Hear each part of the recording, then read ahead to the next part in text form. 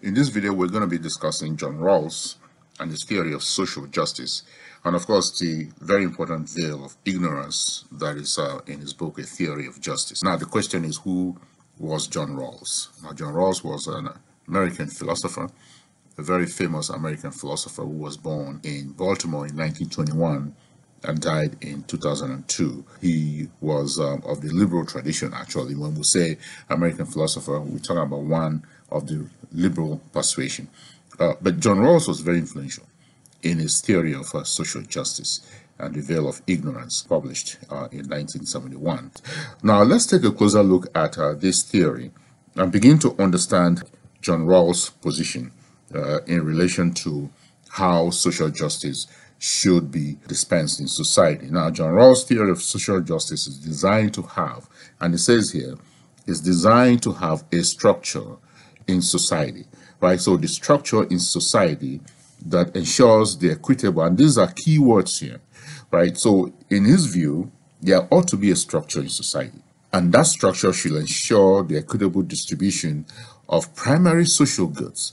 Now, the question is, what will he have considered as primary social goods? Now, we're talking about a lot of things here. We're talking about jobs, for example, right? We're talking about jobs, for example. We're talking about housing, for example, right? Jobs, housing, for example. We're talking about economic, right? Opportunities. This is opportunities, for example, right? So these are all social goods in John Rawls' theory, in his idea. These are all social goods that should be made available to citizens, right? Just basic, amenities of life that ought to be available to all citizens, right? So let's take a look at this a bit closely. So Rawls' theory of social justice, is designed to have a structure in society that ensures the equitable distribution of primary social goods, jobs, housing, economic opportunities, education, right? We can add education to the list as well, and the list goes on. And then it says this structure, right, will rely on strong institutions. Strong institutions are very important. Strong institutions are very critical in the dispensation of these social goods, according to John Rawls, right? So on strong institutions in society that will be responsible for the distribution of primary social goods, according to the principles of justice and fairness, right? Now, what are the principles of justice and fairness? Well, treating everybody equally, because egalitarianism was very important to him, right? Where citizens have equal rights and are treated equally before the law. An egalitarian economic system that will account for every citizen equally, that will enable every citizen to participate to the fullest, right? To the fullest ability. Now, that is his idea of the principle of justice and fairness. In this theory, he says, citizens should be entitled to basic rights, right? Basic rights, and live in an egalitarian economic system. So, the egalitarian economic system should be available to all, where they have opportunities, job opportunities, they have access to housing. There shouldn't be a housing inequality. They have access to education that will lead them to the workplace, that will enable them get jobs and be involved in the economic system and participate and provide for their families and get to a level in society where they are comfortable. And they are contributing citizens, responsible citizens, tax-paying citizens, with access to all amenities of society that everybody else has access to, regardless of economic status, right? So this is his idea of the theory of social justice, how social justice should be dispensed in society. And we should have access to that social justice and what he called the primary social goods of society. Now, in his book, Theory of Justice, he talks about the veil of ignorance. And the veil of ignorance becomes very, very critical as well in the grand scheme of things, in how he views social justice. In the veil of ignorance, Rawls posits that we do not, right? We do not know what kind of society we're going to be born into.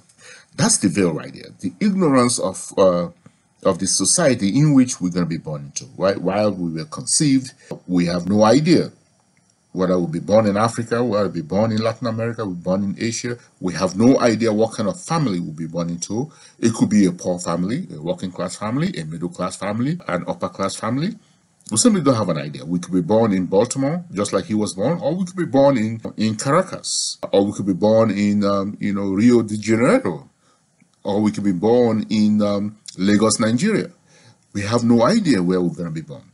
Then he asked a very important question, and if that is the case, what kind of society will be ideal for us to be born into? So what will we say that is an ideal society that we should be born into? If we have an idea of where we are going, we are coming to this world, the question then is, what society will we be born into, we would prefer to be born into? The veil of ignorance, we don't know where we're going to be born into. And so in this world, in this theory, there's a lot of inequality in society that has to be addressed. And these institutions, these strong institutions, are designed to address those inequalities in society by ensuring that all citizens have equal basic access to resources. And resources ought to be distributed in a fair and equitable manner, in accordance to the principles of social justice, right? And that's what it says here. And let's take this again. This structure will rely on strong institutions in society that will be responsible for the distribution of primary social goods according to the principles of social justice and fairness. And those principles ensure that every citizen has equal access to resources, or what he calls the primary social goods. And then, of course, the veil of ignorance, suggesting that we have no idea whatsoever of the society in which we're going to be born into, of the family in which we are going to be born into. And if we don't have any idea, then what will be the ideal society for us? So this is John Rawls' theory of social justice and the veil of ignorance that was discussed in his book, A Theory of Justice, published in 1971, and has been a mainstay in academia, especially in the area of social justice and equity. So John Rawls, a very famous American political philosopher, born in Baltimore 1921 and died in 2002, was very famous for his position on social justice, well revered scholar.